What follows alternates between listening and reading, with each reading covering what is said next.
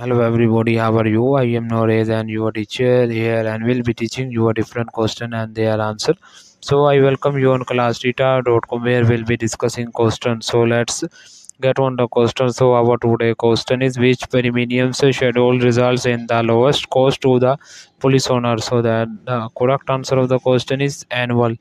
So that the answer of the question. If you are searching any other question, please visit www.classtheta.com and find on the search section. If you have any question to ask, there and our sessions on the right side of the website. Fill the form and will be answering. So you can thank you for watching this video. Please do not forget to like, share, subscribe our channel until next question. Bye bye.